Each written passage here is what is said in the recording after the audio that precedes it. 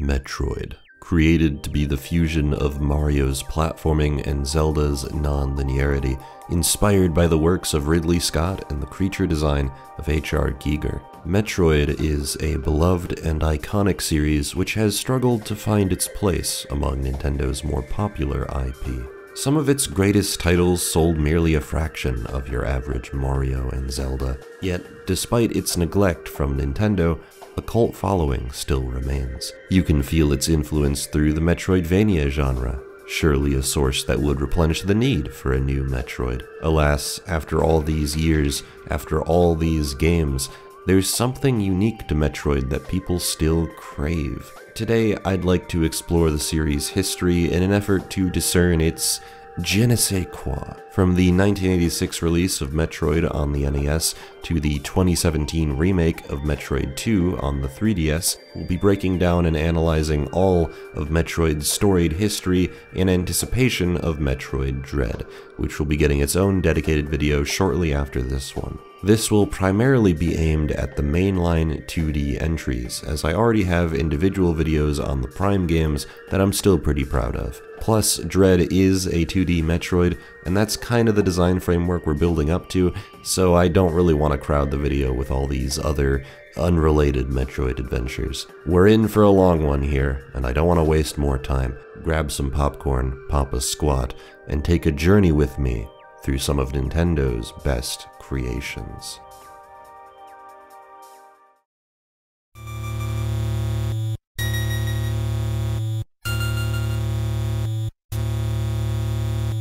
Metroid was meant to be a fusion of platforming and non-linear design, a Mario game where the player didn't necessarily know where to go. This design approach fits the game's premise like a glove.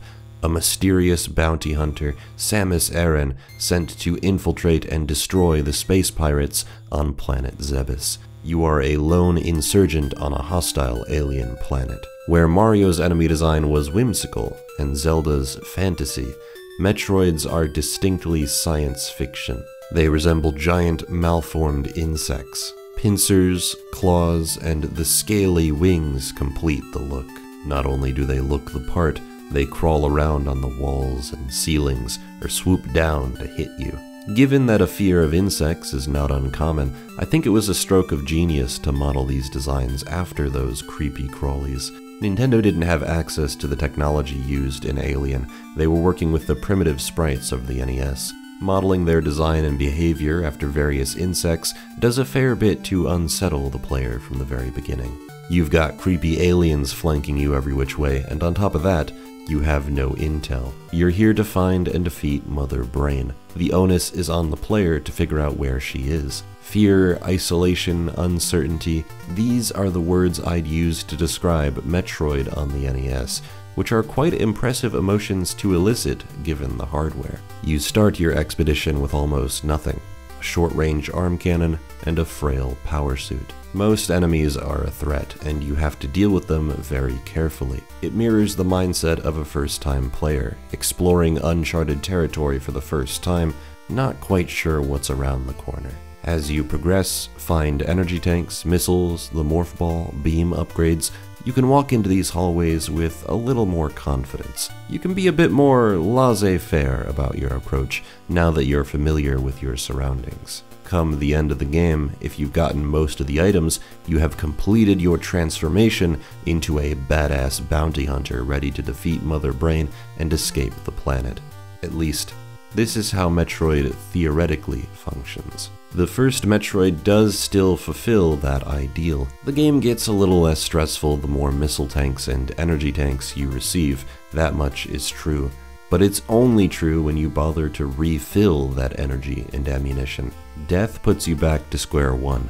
No matter how many tanks you have, you start with 30 energy, and must refill that energy by farming it out for up to 10 straight minutes in the worst case. Pretty much every time there's a death, you'll have to sit by one of these pipes and farm. This, I feel, bleeds into everything about Metroid and lessens its impact. Ideally, the freedom you've given the player should prompt them to want to explore, to enter whichever door satiates their curiosity. At first, this is a strong hook. You start with only 99 energy, so a death won't put you back too far. The more tanks you acquire though, the less willing you'll probably be to want to go anywhere. You begin to treat each new room like your life depends on it.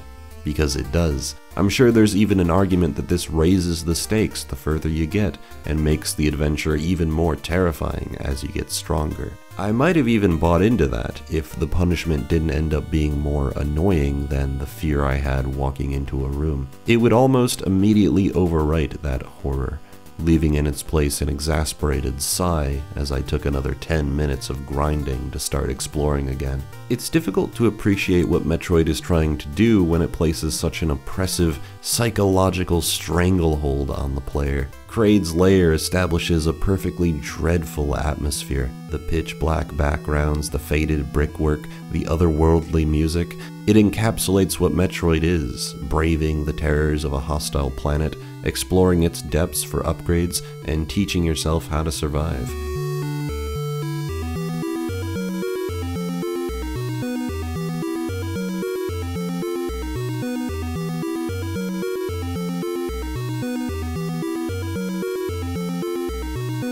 And yet, that immersion is shattered the moment you die. Otherwise, minor problems are amplified by this tension. You can only shoot directly in front of you or directly above you, making certain enemy interactions a lot more awkward. The knockback you receive after an enemy hits you is quite annoying, and if it leads you into a pit of fire, trying to wiggle your way out of the ensuing mob of enemies flying at you, followed by the inevitable slowdown, will test your patience. Especially since, again, whenever you die, you need to grind energy and missiles 5 at a time. I hate to hammer this point home, but it really is the guillotine that hangs over your playthrough. Long, copy-pasted hallways filled with enemies and tricky jumps don't simply feel repetitive, they're also anxiety-inducing nightmares with the potential to spark another 10-minute grind, after which you can get lost again in dozens of look-alike rooms. Boss fights aren't a simple test of your skills, they're a dance with death, where one wrong step means yet more time sucked from your remaining lifespan. Instead of engaging with Ridley directly, I immediately found a way to cheese him to save me the headache. It's fun finally getting the screw attack, giving yourself the ability to glide through every room with relative ease. That feeling of empowerment is core to the Metroid experience, and you get much the same feeling with the other items, but it doesn't last long. Torian is a disaster. Metroids are a novel idea for an enemy. Getting them off of you takes a lot of work, and likely a ton of your energy, cementing their status as apex predators. They also eat up a lot of your resources. 5 missiles for each Metroid. Even with every missile tank on Zebes, this is still a tall order given how many of them you're put up against. However, there's a bit of a problem with only being able to dispatch them using a finite resource, which can only be replenished inside Torian by killing said Metroids. The fight against Mother Brain is brutal. Annoying fire circles dot the screen, increasing the slowdown, making every jump and shot count. You have to spend an inordinate amount of missiles to not only break through the barriers, but kill Mother Brain. If you used one too many missiles fighting Metroids on your way over, you can kiss your chances of victory goodbye. Getting hit by these erratic fire circles and subsequently getting knocked into a pit that you desperately try to climb out of is frustrating. Really frustrating. It doesn't take much to fully deplete your energy, even if you've obtained every tank. As we've established though, dying does not replenish your missile supply, and since you need so many missiles to get through this segment, and you also need missiles to grind off Metroids, the only enemies in Torian, it essentially means you have to leave Torian and then go grind on the weak sauce bugs that only occasionally drop a few missiles at a time. Since missile and energy drops are random, even if you have missiles to grind off of Metroids, it's entirely possible you'll get unlucky and run out of missiles while grinding, forcing you out of Torian. Happened to me a few times. So basically, dying to Mother Brain is one of the most agonizing deaths in any video game I have ever played because of how many resources you need to build back up before you can try again. I really do respect how unique Metroid was for its time. how much choice it put in the hands of the player, and how much it trusted them to carve their own path forward. However, it's also a game that is next to impossible for me to actually play without having an aneurysm, an important relic of the era. One that, at the very least, provided a solid base for future games to expand upon.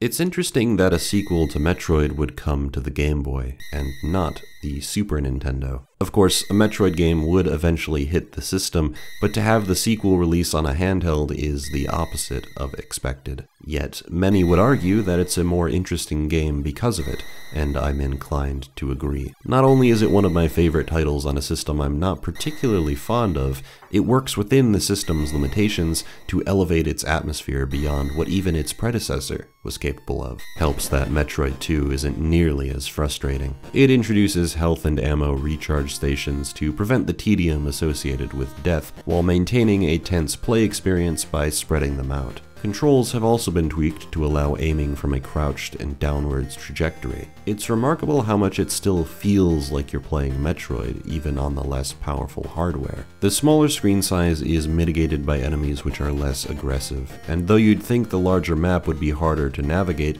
its more linear progression structure makes it difficult to get lost, since you're taking each area one at a time. Of course, this does have the drawback of giving the player less freedom to explore of their own volition, but choice is still a meaningful factor when hunting down power-ups, energy tanks, missile tanks, and Metroids. This premise is unbelievably simple, and yet there's a lot to ruminate on after the fact. You've been sent to exterminate the Metroids, and so that's what you do. You hunt them down. They put up a fight, but they're fairly predictable, and the further you get into the planet's depths, the more repetitive and inane the task becomes. I think by the time you defeat the Queen, you're likely in the same headspace as Samus.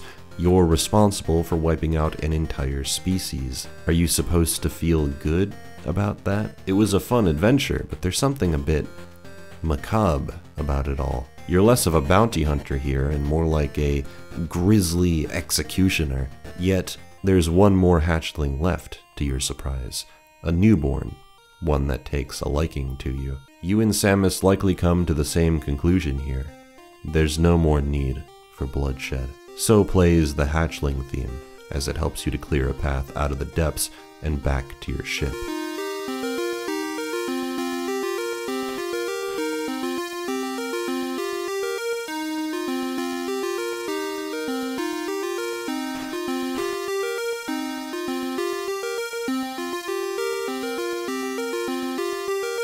What I'm saying here isn't anything new, really.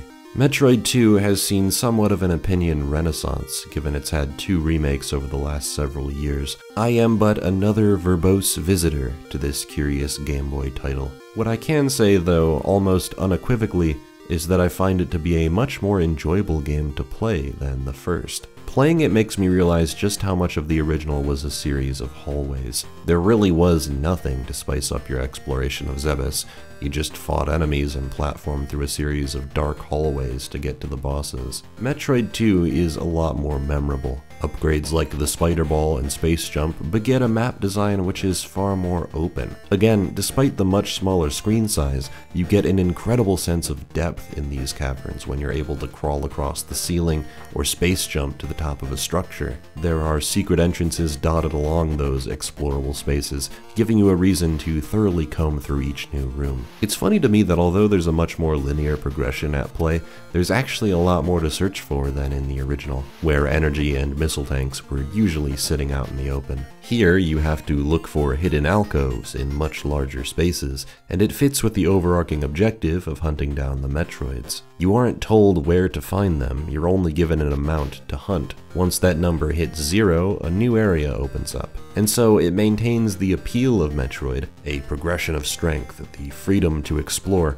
while expanding those tenets. Though I think the hunt for the Metroids is a great narrative and aesthetic tool, it doesn't exactly present a set of amazing enemies to fight. In fact, combat in Metroid II is probably my least favorite part of the whole package. As I said before, enemies have lost a lot of that aggression you'd see in the previous installment. Instead, most of that frantic tension is given to the fights with the Metroids. These fights, however, all follow a similar dynamic. You enter their lair and unload missiles into them. As they evolve, they get faster, unlocking more attacks, but the way you fight them never really changes. Keep them at bay by firing missiles into them. A reliance on missiles in Metroid games is something I'm already not particularly fond of. The way I see it, missiles should merely be a way of increasing your attack power. They should not be the only way to kill bosses. Yet that is primarily how Metroid II is structured, meaning you're pushed into this explorative playstyle in a more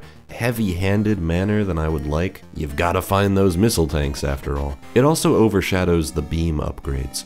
Metroid 2 has an interesting dynamic here where you're allowed to choose one of 4 beams to use, which each have their strengths and weaknesses. The ice beam freezes enemies, the wave beam travels through walls and armored enemies, the spazer fires 3 beams stacked on top of each other, and the plasma beam fires a single shot through multiple enemies. While you do inevitably need the ice beam at the end of the game, I think there's a lot to consider with which beam you want to use. Do you find your shots always miss their mark? Perhaps you'll want to use the spazer for a wide berth. Do you want to use the numerous enemies on your path as platforms? Maybe the ice beam is good to keep on hand. Do you want power above all else?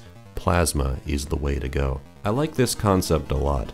However, I think it loses a lot of its impact when it has no bearing on the dozens of Metroids you fight. A lot of enemies can just be maneuvered around without using your beams anyway, so while your choice of beam weapon is cool, it doesn't feel like it ultimately changes much. And for as much as I really do appreciate what Metroid 2 is able to accomplish on the Game Boy, it's also using the Game Boy sound chip to emulate ambient noise and atmospheric tunes. The surface of SR388 and Metroid Hatchling theme actually work really well despite the hardware's limitations. But the rest? Well...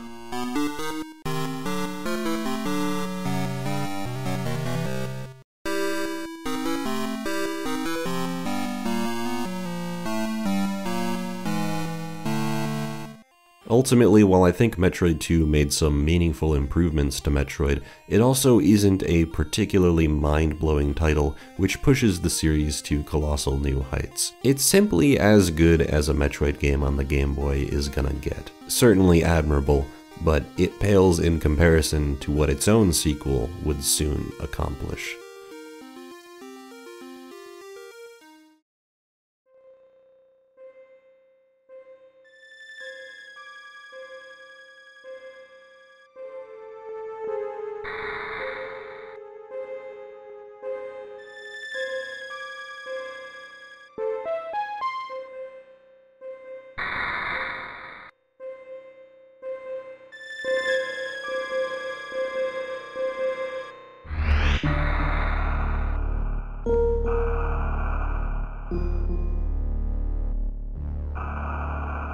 I don't throw around the word masterpiece very often for fear of diminishing its impact, and yet it's difficult to label Super Metroid as anything short of the mark. Not only does it provide a solid foundation on which the series can confidently stand, it is a triumph of game design, the likes of which have scarcely been replicated even by the titans of the genre it has inspired. When I think of Metroid, this is the game that comes to mind. The intro sets the tone. The last Metroid is in captivity, and the galaxy is at peace. Samus gives a brief monologue recapping the events of the previous 2 games. Trouble strikes in the form of a distress call from the very research station she left the baby Metroid. Samus enters the facility. It's quiet. The researchers have all been killed, and the Metroid is no longer in its capsule. There's a lot of tension building here as you observe the scene, moving slowly to the final room. Just as you have the baby Metroid in your sights, Ridley appears. You have your answer. The space pirates have returned. You battle against the creature, trading blows, but eventually he overpowers you and flees the facility, Metroid in hand. At that moment, the station is set to explode, and you have to escape before time runs out. You make a break for it, the screen shaking and skewing perspective, the station barely holding on. Finally, you make it out by the skin of your teeth, and it's off to planet Zebes once more to hunt down the space pirates and retrieve the baby Metroid. You start out with relatively few options. You're essentially forced to go pick up the Morph Ball and Morph Ball bombs. With each new power-up obtained, your options expand exponentially. Missiles open more doors, the high jump boots open other pathways, the Ice Beam gives you platforms in the form of enemies. It's the original game's design philosophy on crack, because the world is much larger with unique rooms around every corner. Secrets aren't usually laid out in the open, you have to work to find them, clear some platforming challenge, or find a secret block with a missile tank. Obtaining a new power-up means you have to consider everywhere you've been up to that point. Where would this have been useful? Again, the original Metroid had this to a small extent, but Super Metroid is built around that progression. While there is an optimal path to take, that path is mostly obscured by red herrings or pathways you can reach earlier than expected. After you receive the power bomb, for instance, you can use it in many different areas. You can open up the way to the wrecked ship, but you lack any means to progress further. It's the same with this aquatic tube. It's really cool when you figure out you can power bomb it, alluded to by an identical tube that's completely destroyed. However, you won't get very far without the gravity suit. This doesn't feel demoralizing though, because the discovery of a new area is knowledge you can keep in your back pocket. If you ever find a power-up you can use to interact with these blocks on the ceiling, you can finally reach the wrecked ship. And what do you know, the correct path forward is to use the power bombs in this room of Norfair, fight Crocomire, and obtain the grapple beam. Another reason getting lost like this doesn't feel discouraging is because you'll often stumble across secrets that will make Samus more powerful. Extra missile tanks, reserve tanks, sometimes you even get more powerful beam upgrades that are completely optional. No matter what point you are in the game's intended progression, you are always getting stronger. Never does it feel like you're wasting your time. And so this is how Super Metroid's intended progression plays out with your hard locks and hard keys, which is how I define the literal upgrades you can pick up to open new pathways. It's incredibly satisfying on your first playthrough when you're unfamiliar with the world, secrets, and bosses. But these hard locks and hard keys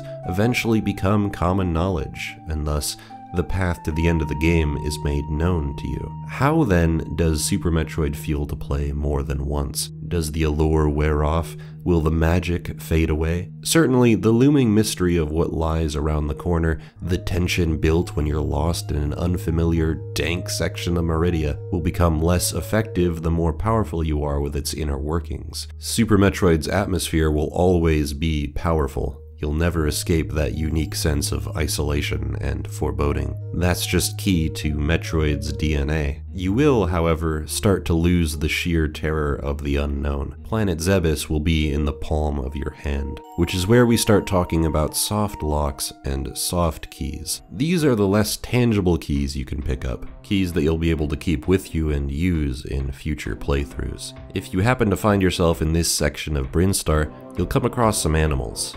You're basically trapped here, so all you can do is watch them. There must be some way out, right? Well, what these animals give you is a soft key, the wall jump. This is an ability Samus has access to from the start of the game. It's tricky to get the timing down, but once you do, a bunch of soft locks pop up throughout the planet. The only place you can't wall jump is underwater without the gravity suit. Everywhere else is fair game. If there's a wall, there's a way. Using the wall jump, you can get the Spazer and fight Kraid without the high jump boots, you can travel up to your ship again without the ice beam, and on the way there, you can also get power bombs much earlier than you're supposed to. As you can imagine, being able to do stuff like this, while incredibly difficult, also breaks the game's progression wide open, allowing you to craft some crazy potential routes through an otherwise linear progression. There are a lot of soft lock and key combos like this. Some, like the wall jump, are intended by the developers, but some, like the mock ball, are probably unintentional. The Mach Ball allows you to bypass sections that would normally require the speed booster by performing a specific set of inputs that make your Morph Ball travel much faster. Using this, you can get super missiles without fighting the worst mini-boss in the game.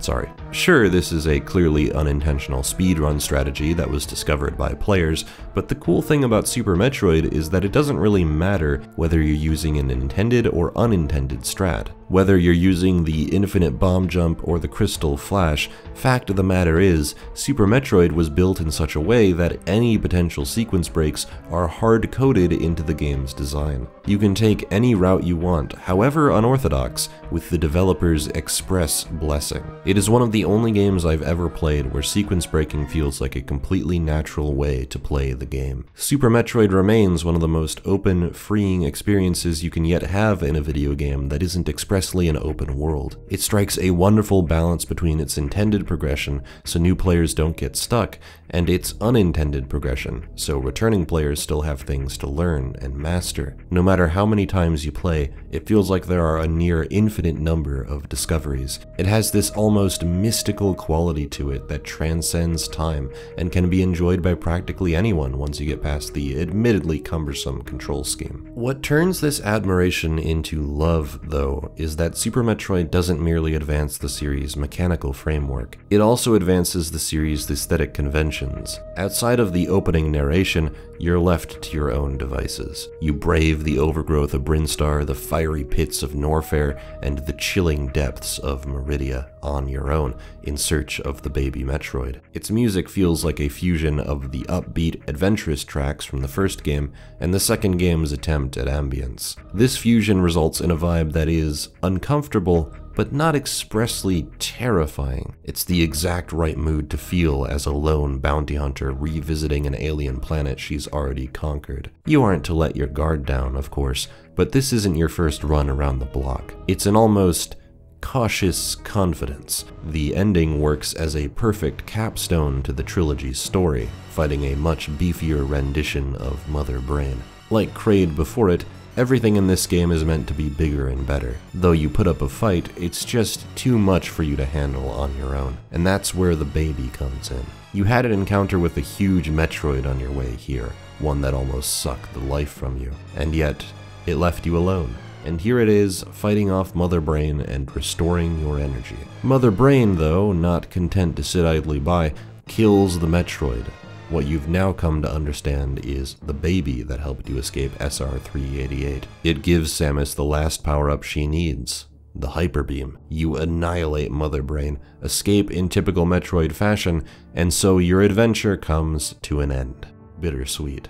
It's difficult to write about Super Metroid and say anything new of note. It's been talked about to death. Most people know why it works so well. What I still find impressive, though, is that it takes the few building blocks left by its predecessors and constructs a skyscraper with them. An instant classic, one that would define not only the rest of the Metroid franchise, but no doubt inspired the currently massive Metroidvania genre. A tough act to follow, for sure. But Nintendo would certainly try, though their attempt would take many, many years.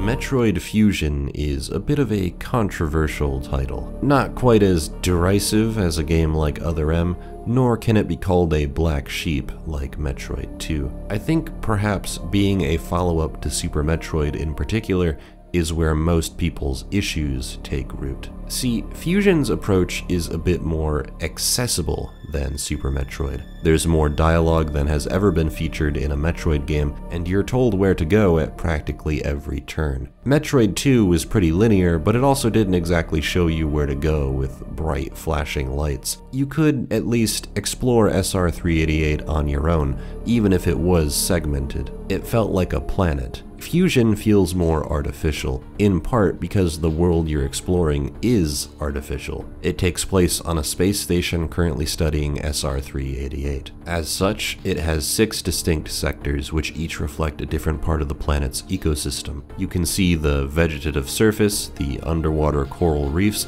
the sandy dunes. There's a lot of variety here, but you can never quite escape the glass windows and mechanical outlines which remind you that you're in a man-made research facility. I've always found this to be a neat little twist that transforms your adventure into one with more explicitly horrific undertones. Every other journey Samus embarks upon has danger written on it from the outset. You're on an alien planet by yourself and must survive long enough to accomplish your objective. In this way, though, going in expecting danger is less scary than Fusion's angle, where you're simply here to investigate what is assumed to be an explosion caused by some sort of malfunction. It's an in-and-out, fairly mundane mission.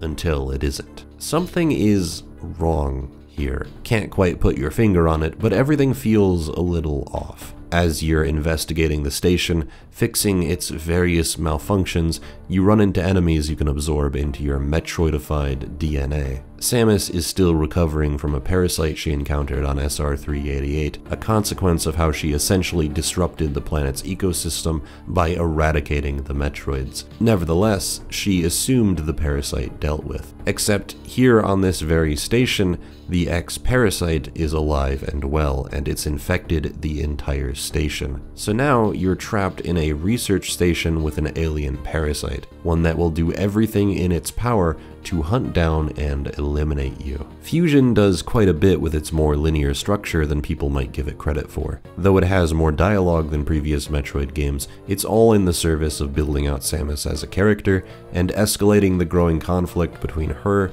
the Federation, with Adam as their proxy, and the ex-parasite. Sure, you're given orders throughout the game, and that robs the player of the sense that this is their adventure, but also, this isn't your adventure, is it? Samus's missions were pretty specific in previous games. Go to another planet and do something. Be that killing Mother Brain, killing the Metroids, or saving the baby Metroid. Here, there's a little more going on. You're investigating a Federation facility, and it's clear that there's more going on here than meets the eye. It's not common that a computer gives Samus strict orders to follow at every turn. It's almost as if there's something here the Federation wants to hide, that they don't want Samus to get any colorful ideas of her own. What this leads to is a progression defined by the Federation. Adam tells you where to go, what upgrades you'll be getting, and what bosses you'll be fighting. It robs the player of their agency at pretty much every turn, but it's done deliberately. Eventually, you find yourself going off script,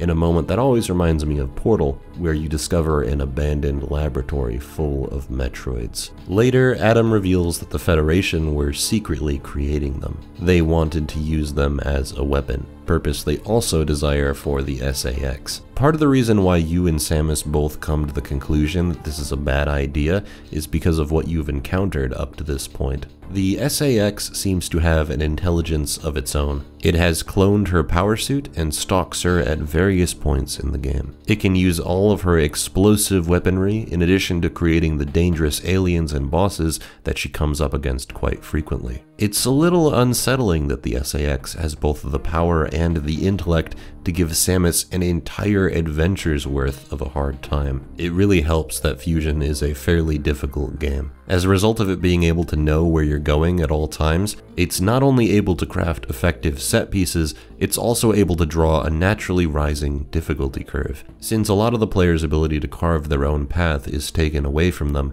the player is instead asked to perform more challenging tasks in its place. Ceres is a great test of reflexes, using the speed booster against you in a fairly frantic duel. Nightmare turns gravity itself against you, warping the screen and forcing you to space jump around its frantic flight paths. Its design is just too good, truly a creature warped beyond recognition, a shade from Samus's past come to haunt her. What better way to end it than with Ridley, a ghost of the past and his most challenging incarnation yet. He'll give you a run for your money even if you've been grabbing all the upgrades, it's great. Pretty much every boss puts up a fight. They're much more challenging than anything in Super Metroid, besides maybe Fantoon. This isn't a force that can be allowed to leave the space station, nor can it be controlled.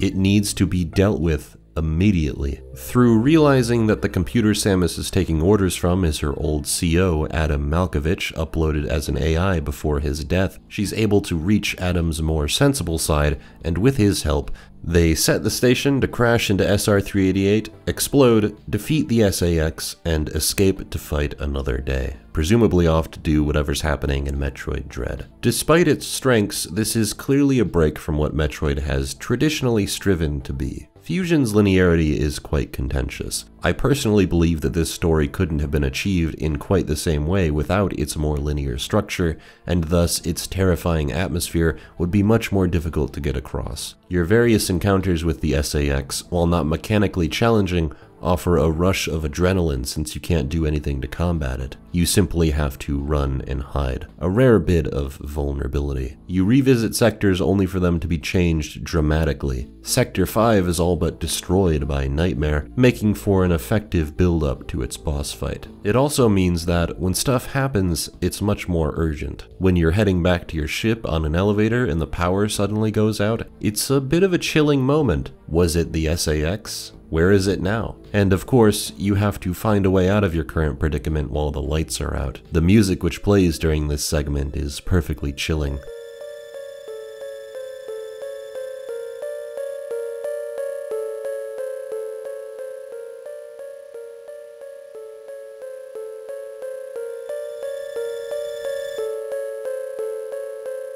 I love when this plays. It usually signals a break in expectations, when someone or something is on the prowl. I maintain that Fusion is the scariest Metroid because of stuff like this, which it could only have achieved this effectively through its linear structure and more overt narrative build-up. Yet, I do understand why this could be pretty disappointing as a follow-up to Super Metroid. If your favorite part of Super was the ability to get lost and sequence break, to carve out your own path, it makes sense that Fusion would be a pretty huge disappointment. It goes to somewhat extreme lengths to keep the player on track. There are essentially zero soft locks or keys to speak of. You still have a wall jump, but it's nerfed in such a way that you can't use it to climb up single walls. Morph ball bombs have been tweaked so you can't do infinite bomb jumps. It is not designed to be broken, and it makes that fact relatively clear from the onset, given that there are 4 tiers of additional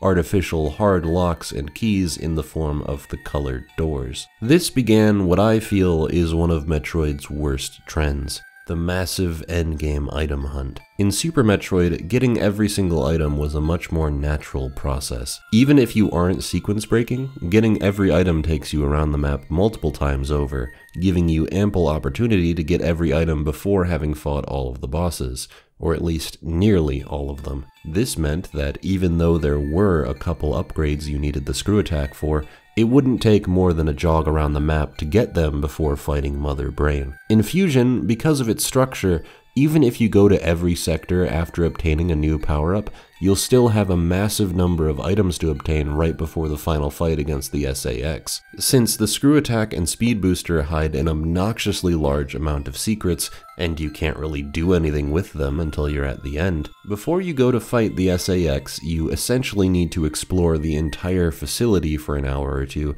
just to get full completion. Granted, the screw attack opens up seamless travel between the sectors, but it's also just not an incredibly fulfilling process to go hunt for items when you're pretty much done with the adventure already. Yet, this is a natural consequence of such a linear progression. You still want to give the player a lot of secrets to find, to live up to the explorative legacy of Super Metroid, but if you can't let the player explore for most of your story, you'll naturally have to put most of that stuff at the end for your truly hardcore fanbase. I get why stuff like this runs counter to the appeal of the series, Nevertheless, I have a lot of respect and admiration for Fusion. It's a Metroid game, so you'll still get that incredible evolution of power from the various items you collect, going from a bounty hunter that has been stripped of her power via an infection to a badass powerhouse giving the previously insurmountable SAX a run for its money. Fusion's sense of growth is even more palpable since it's accompanied by Samus's staunch defiance of the Federation's orders,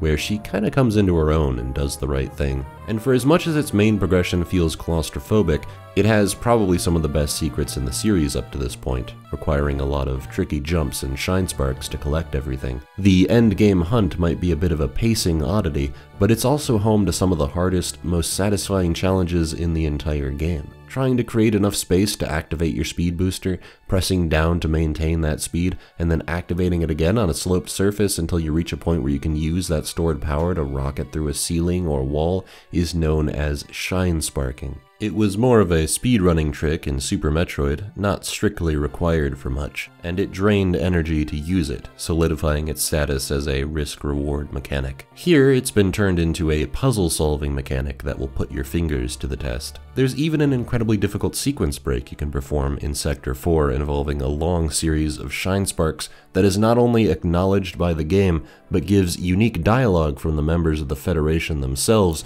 commenting on the player's ability to uncover it. The existence of a secret like this proves to me that Fusion's more linear structure probably wasn't a misguided attempt to appeal to more casual players, but an earnest attempt to emulate more traditional horror by removing freedom from the player. In its heightened difficulty, chilling set pieces, and overbearing direction, Fusion crafts an atmosphere unlike other Metroid games, one that I can't help but adore. I wouldn't exactly want every Metroid game to follow in its wake, but I also feel like there are lessons to take from its high points that not even Super Metroid has to its name.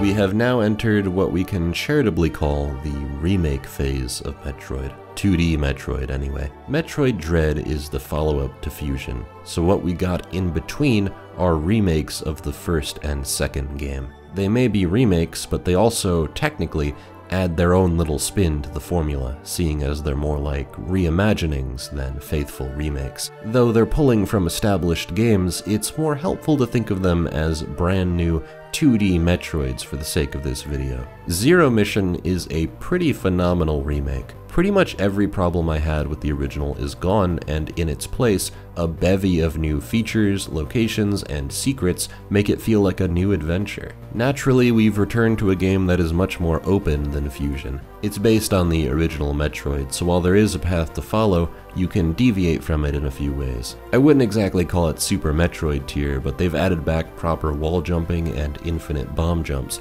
so soft locks and keys are back on the table at least. I do think it's a bit excessive that the Chozo statues tell you where to go next. It doesn't really even need that, since its main progression isn't terribly convoluted. You'd think that the addition of a map, along with map rooms, would already make Zero Mission way more approachable than the original. But hey, probably wanted to appeal to a wider audience, and given the series' sales history, I don't really blame them for wanting to make it more approachable. I might not like how handholdy it is, but it's hard to deny how easy it is to recommend as a first Metroid game for people new to the series. The main item path is fairly standard, a little less open than Super Metroid, but similar in fundamental ways. You get the high jump boots and power grip, which will unlock the path to the various suit, etc.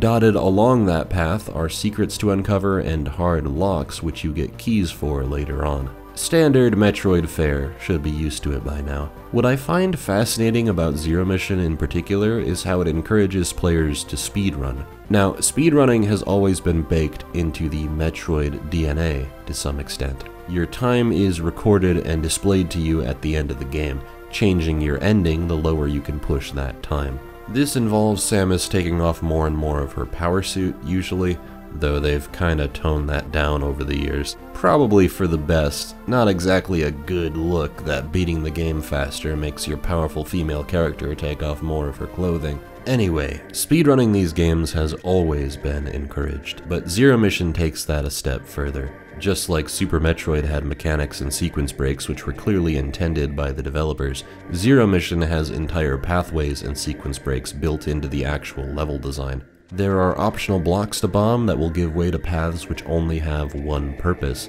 to skip an item or make it through a room faster. Like, you can skip the long beam pretty much immediately once you know you can shoot these blocks below you instead. If you're really good at infinite bomb jumps, you can get the Varia suit as one of your first upgrades. Mastering the Shine Spark will net you super missiles much earlier than you're meant to have them. It's like you're systematically eliminating as much backtracking as possible to save time, while also producing new challenges for yourself. Have you ever attempted to get the Varia suit early? It's really hard without the power grip, like really fucking hard. But if you get the Varia suit, you've jumped up so far that the world opens up in a new way. And again, exactly how much of it was intentional is up for debate. I like to think most of it was, but even if it wasn't, the developers, again, have given you their blessing to break the game in half, so it doesn't really matter. Zero Mission is designed to be played normally just as much as it's designed to be broken. If you don't believe me, I implore you to watch a speedrun of Zero Mission.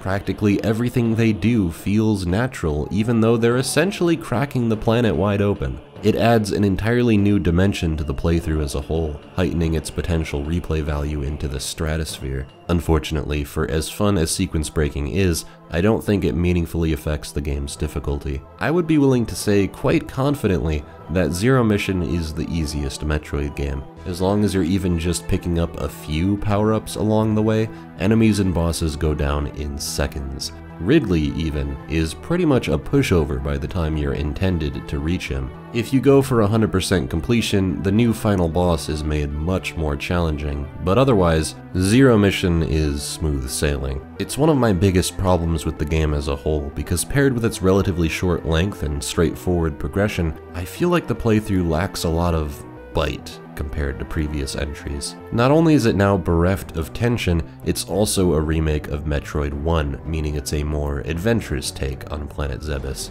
The music is upbeat, the visual design is more colorful and even a little bit friendly, and that trademark Metroid atmosphere is just nowhere to be felt. Even when you're sequence breaking to fight Ridley first, as long as you pick up the Varia suit and a few energy tanks along the way, he just doesn't have enough health to be threatening. The newly added hard mode does help a bit, since energy tanks and missile expansions don't add as much to your arsenal and you take more damage, but it's something you have to unlock after beating the normal mode, and honestly, doesn't really do enough to make the main progression all that more challenging than normal mode. It's just designed to be a more accessible Metroid, one with a few more mini-bosses, secrets, cutscenes, and additional gameplay sequences to make it feel more complete. In that sense, it's impressive just how many of its additions feel completely natural. I like that you get to see foreshadowing with Mother Brain and Ridley while you're transitioning between areas. I enjoy the twist you get after defeating Mother Brain, where your ship is shot down and you have to infiltrate the space pirate's ship without your power suit. I've always loved this segment because of how powerless it makes you feel. When you finally get your suit back after sneaking around the ship, and now your unknown items have turned into upgraded beams and the space jump and a bunch of other stuff, it feels really damn good. You can run around Zebes and show everyone who's boss. That said, I don't think I like how these items were incorporated into the game itself. See, they've already added new power-ups, like the Speed Booster, which you can play around with in Metroid I's world. They had to add extra rooms and such to accommodate the power-up, but it fit really well, and lets you more seamlessly travel between areas with new shortcuts. So I really have no problem with adding some Super Metroid power-ups into the mix. What I don't like are the unknown items. These upgrades don't initially do anything more than break certain blocks with hieroglyphs on them. Once you reach the very end of the game, though, and reclaim your power suit, these items turn into the gravity suit, plasma beam, and space jump. It's already a little strange that you play this sequence after defeating Mother Brain, but I give it a pass since it's pretty damn cool. But it's weird that you get your power suit right before the new final boss. like literally only a few rooms away. Because now you have access to the gravity suit and space jump, and you also pick up the power bombs, meaning you have to run around the entire world to get 100%, since you have access to new items that will unlock them. Not only that, areas like Torian and this new space pirate ship have items to unlock you obviously couldn't get the first time around, meaning you have to thoroughly comb through these areas too. The space pirate ship is huge, with so many items and rooms to unlock. I guess I just don't understand why they were willing to add something like the speed booster and have you do some pretty insane shine sparking tricks, only to then lock other new items behind the ending portion, then forcing you to run a lap around the world again just for 100%. In Fusion, it at least felt like a necessary evil to have its linear progression, but in Zero Mission, it just feels unnecessary. The point of going after 100% in Metroid games is to increase your arsenal, to make boss fights a little easier. There really is no point at all going for additional items at the very end, because at that point, what do you really need them for? I suppose the final boss is made more challenging, but that strikes me as a reason most players would want to avoid getting 100%. Even as someone who genuinely just enjoys getting 100% in video games, even if there's no reward waiting for me or any real reason to do it, I've always been bothered by how Zero Mission just shoves a bunch of it at the end like this, destroying the game's pacing if you want to keep up your full completion traditions. And it sucks too, because I actually really do like how intense the challenges get. Shine sparking in Zero Mission is as hard as it's ever been, and the stuff they ask you to do with it is pretty insane. It's come a long way from a simple speedrunning tool. It's now involved in dozens of high-speed tests of your reaction timing, and I couldn't be happier. Like, look at what they want you to do in Shizodia. This is crazy, and I love it. I don't know, Zero Mission is a blast. I really can't deny that. I think it's one of the best remakes ever made, by virtue of the original making me want to tear my hair out. It also continues along the same thread as Super Metroid, adding in many of the cool sequence breaks into the level design itself. That focus on speedrunning gives it its identity. Without that, it's pretty much just a worse Super Metroid in every way. It's not a scary or even unsettling mission. It's piss easy, straightforward, and fairly short. It's a fun Metroid to replay for sure, but I can't help but feel it's not a game that best showcases what Metroid does exceptionally well. At least, not in my opinion.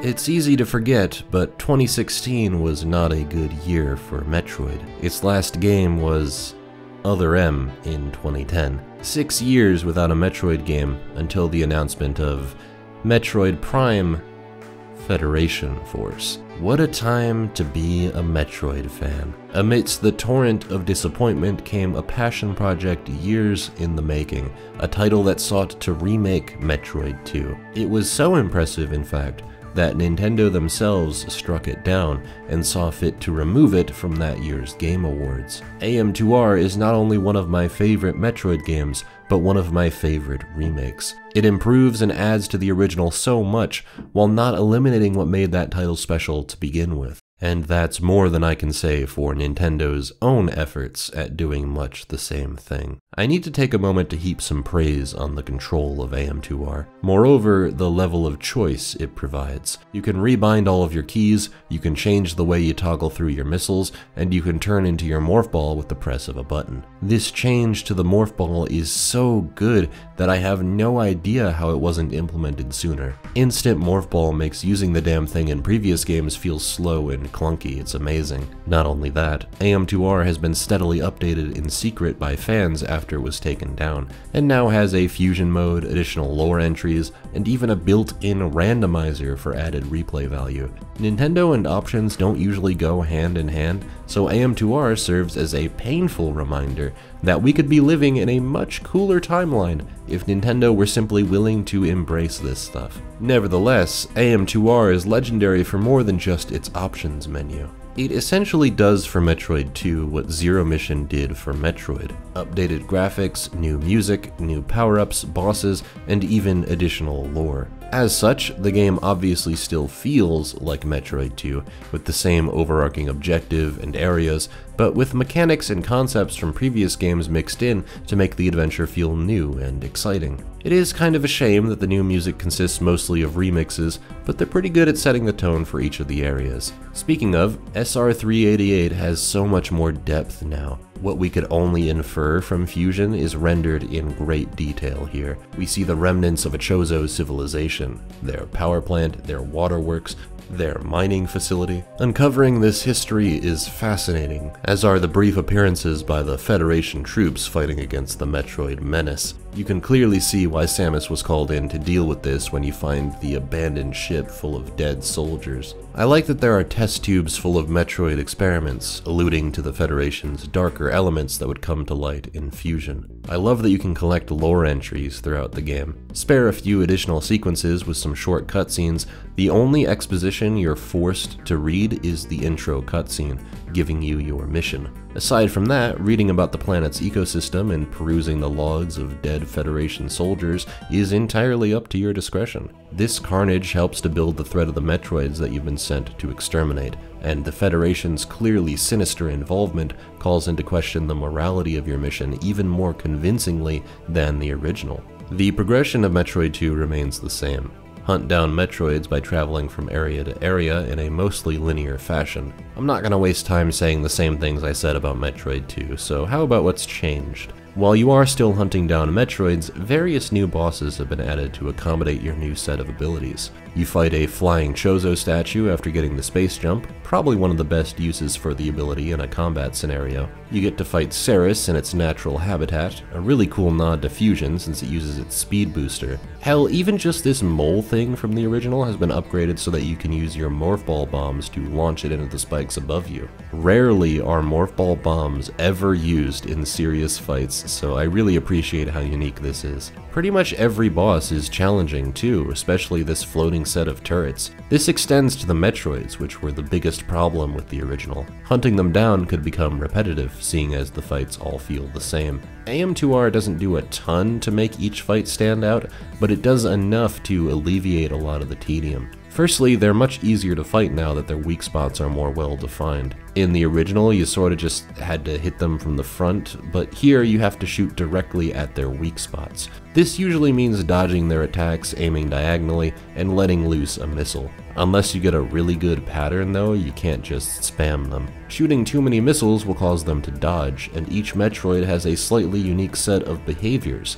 Some will dodge more often, some will attack more often, etc. As they evolve, of course, the fights become more interesting and more deadly. The big boys pack a mean punch and can fling you across the room if you aren't careful. You need more precision to hit their weak spots, and you don't get nearly as many opportunities as you do with the small fry. At the very least, most of them are quick fights, so the task of hunting them down is a lot more satisfying. You know what else is satisfying? Gearing up to fight the final boss and realizing I have 95% item collection. AM2R does this wonderful thing called giving you your upgrades at a steady pace and letting you pick up secrets along the way. There's no endgame victory lap, you can just look for secrets. You've got fun Shine Spark puzzles to solve too.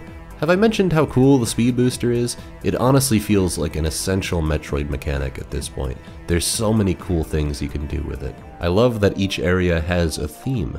The tower area starts out without power, so you have to travel inside to turn it back on. You also get to blow up the reactor here, which leads to a neat, contextually fitting escape sequence. The distribution center has been flooded due to damages incurred by Samus.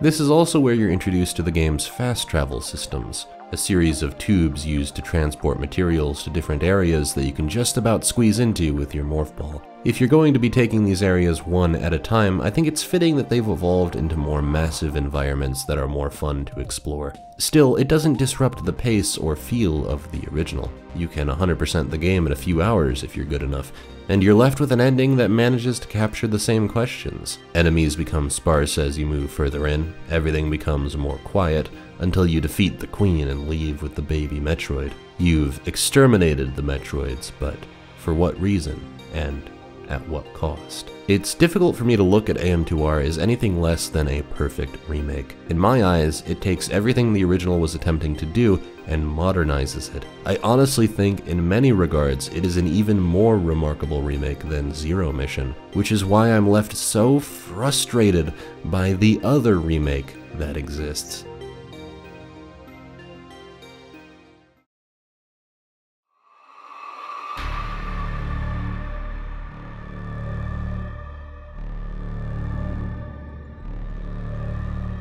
Where to begin?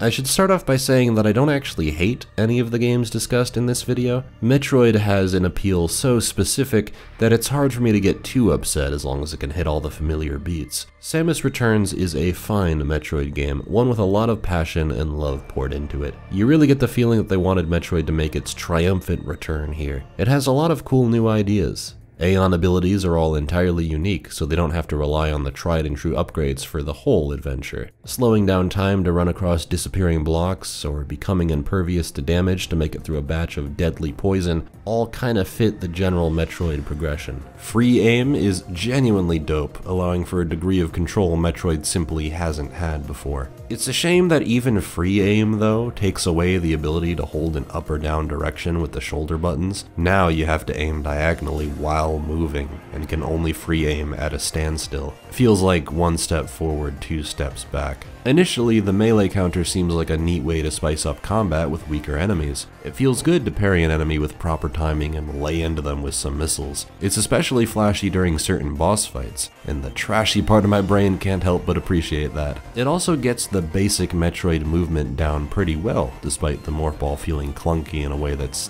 difficult to describe. Don't worry though, if you tap the touchscreen, you can instantly turn into morph ball mode. I think this is where we start ripping into this one, sorry to say. Samus Returns has an obsession with the touchscreen that reeks of I'm a 2017 3DS game. You pause the game on the touchscreen, switch beams on the touchscreen, control the map on the touchscreen, switch missiles on the touchscreen. Dare I say, basic menu navigation sometimes feels clunkier than Super Metroid. You can't actually pause during combat unless it's through the touchscreen itself, and you also can't really seamlessly switch weapons. It's most egregious with super missiles, where you have to hold the R button, then tap super missiles to use them. I can't tell you how many times I forgot I was in super missile mode and completely wasted a few of them, prompting me to stand there and slowly switch back. Beam upgrades are like this too, because Samus Returns sees fit to return to the original's concept of beam styles, except not really. In actuality, there are two beam types, the normal damage beam and the ice beam. The normal damage beam is upgraded to the wide beam, wave beam, and plasma beam throughout the game,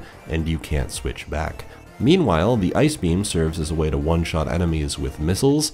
I can't quite say I understand this, gotta be honest. It doesn't retain anything that made the system conceptually interesting on the Game Boy, and it kinda makes certain enemy types complete pushovers with the ice beam, until you unlock the plasma beam and never want to switch back to the ice beam. It doesn't help that switching between them is the most awkward thing I've ever done in a video game. I much prefer the direction AM2R took, where beam upgrades stacked and the ice beam was just a late game upgrade. Sure, it's a little more generic, but at least it makes sense and doesn't complicate the combat in the heat of the moment. You also switch to the grapple beam with the touchscreen, but for my entire first playthrough, I didn't actually know that there was a context-sensitive way to switch to the grapple beam via free aim. If you're aiming at a grapple point, the beam is automatically selected, which the game doesn't tell you about at all. Which begs the question, why is the grapple beam on the touchscreen if it's just context-sensitive anyway? Why should the other beams be touchscreen toggled? Why can't it just be like the fucking Aeon abilities bound to the D-pad? I can't tell you how many boss fights in my footage you can see me just awkwardly standing there, eating a hit, because I wanted to switch to super missiles or the ice beam to actually do damage. It's hard to explain, but they've added so much on top of the base game and structured the world in such a way that it feels extremely forgettable. Like, I can't even place where everything is from memory without relying on stuff the original and AM2R were able to flesh out. Areas that were vast and spacious in AM2R are cramped and claustrophobic here. They cram every little pocket of space with stuff to the point where it becomes hard to recognize landmarks and make a mental map like you're supposed to do in Metroid games. Doesn't help that basically every room has a bunch of enemies, even in the final area of the game, where there's supposed to be none of them save the Metroids themselves. There are even a multitude of puzzles and secrets to uncover here. What was once just a huge room where you space jumped to the Queen in silence is now this huge, labyrinthine set of tunnels with power-ups and enemies. And before that, there are new linear areas that feel like they're padding the length of the game several hours beyond what it was ever intended to be. Can you honestly tell me anything distinctive about the final few areas of Samus Returns? Because what I remember is a long as fuck boss fight where you dodge attacks until a weak point is shown, resembling the worst of Metroid Prime's boss fights, where when you die you have to watch the intro cutscene over again, after which you can get the power bomb and are subsequently sent through yet another area with a few Metroids, power-ups, puzzles, right after the last area full of Metroids, power-ups, and puzzles, with basically the exact same visual layout. What is the difference between these two segments of the map? What is it building up to, exactly? Why is it that the tower area, now basically a water level, is besieged on both sides by completely random lava rooms, which blast a remix of Magmoor Caverns every time you enter them for literally no reason? What is the purpose of these rooms? To give the Variasuit meaning? They're so distracting and take away from my immersion every single time. They don't make any sense to be placed where they are and feel like a poor attempt to tug at the nostalgic heartstrings of a player base that hasn't seen a Metroid game in years. Which makes sense when you realize that Ridley is now the final boss and not the Queen. Remember how there's a quiet and reflective moment after saving the baby Metroid in both the original and AM2R? You escape the planet together and think back on the purpose of your mission. Yeah, Samus Returns chucks that iconic moment in favor of turning the baby Metroid into a power-up that sparks an endgame victory lap, and also puts Ridley into the mix to justify that endgame lap. All to milk a precious few more hours onto a game which, again, clearly cannot handle the added weight. You see crystals dotted throughout the game in practically every puzzle room, and while not all of them require the baby Metroid, they do make obtaining these secrets easier provided you have it. Like, you can skip genuinely interesting puzzles using the baby Metroid, and because some of these crystals literally cannot be bypassed without the baby Metroid, it means that you're gonna have to do a victory lap anyway, so you may as well skip out on a puzzle entirely if you see an area with crystals and don't have the required power-up like the power bombs or something. The endgame item hunt I despise from Fusion and Zero Mission is encouraged here, in the worst way possible, at the worst possible moment. It completely ruins one of my favorite sections in Metroid, so you can awkwardly stumble through the series of filler rooms they've tacked onto the game at every single point.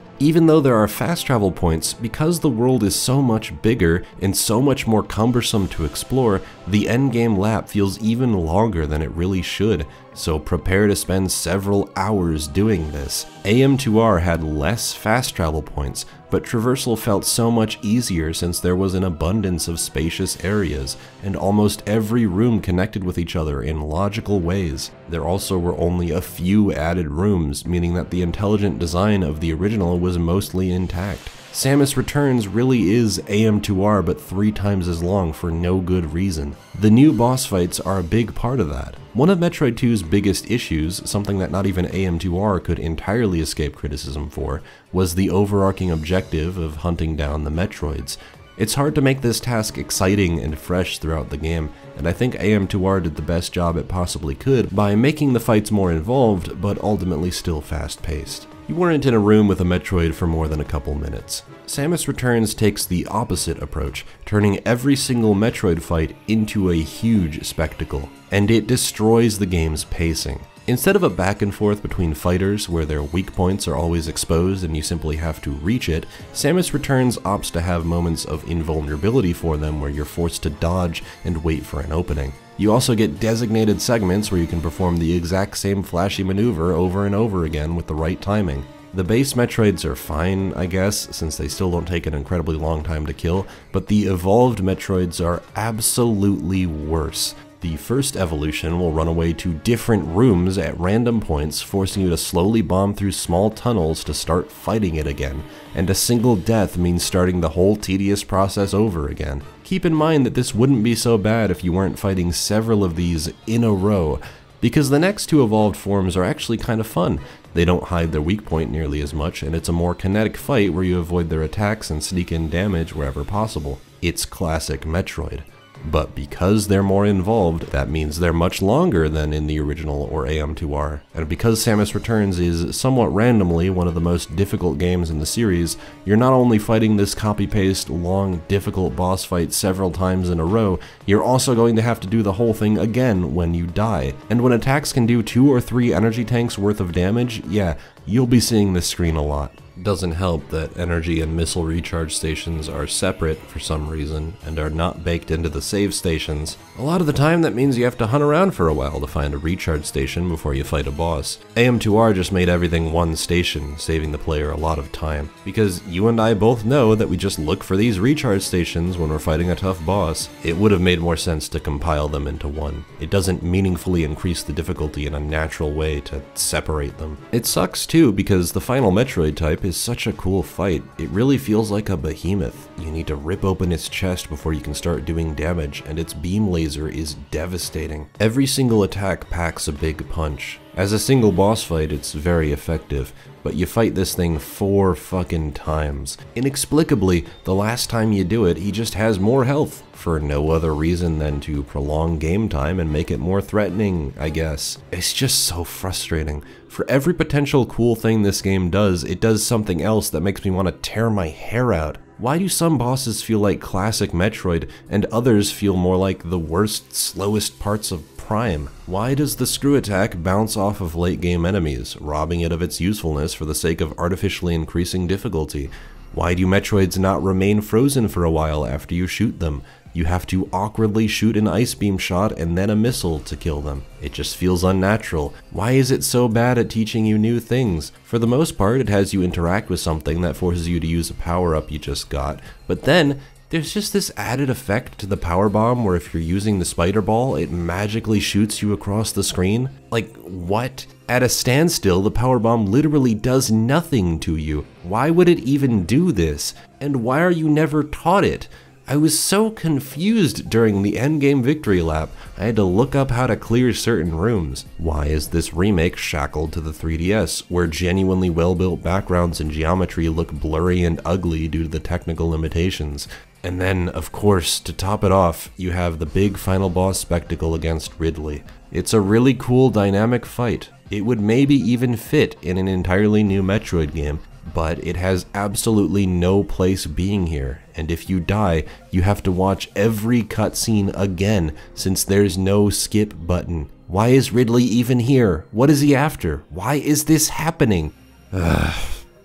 Look, Samus Returns and I, we don't really get along. We have some fundamental disagreements about many things. Despite that, despite how angry it made me, how bored I was, how it seemed to go on forever, there were moments that I really did feel like I was playing a Metroid game, and I still got that hint of satisfaction when I kicked Ridley shit in and watched the credits. I can feel the passion here, I really can. I just feel like that passion was taken too far, put into things that just had no business being in a remake of Metroid II, and makes me all the more upset that AM2R had to be taken down for this.